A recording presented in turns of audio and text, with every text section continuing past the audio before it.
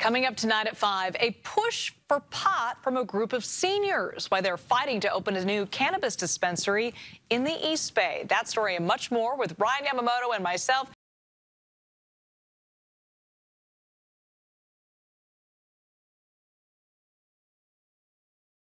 Firefighters.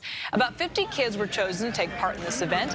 It's a collaboration between industry, so my kids are really obsessed with fish. So this was like the perfect way for them to have fun after us volunteering all toy season long. So this is just the end cap for it all. It's really nice that they have an event for the kids to come out and mingle and meet the firefighters. What a great day. Families later got tickets to the aquarium so they could continue their exploring.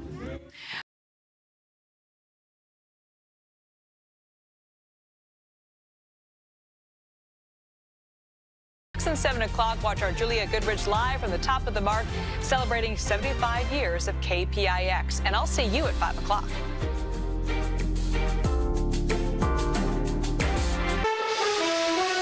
Tonight, the powerful storm system that set rainfall records across California, causing flooding and landslides, is now on the move.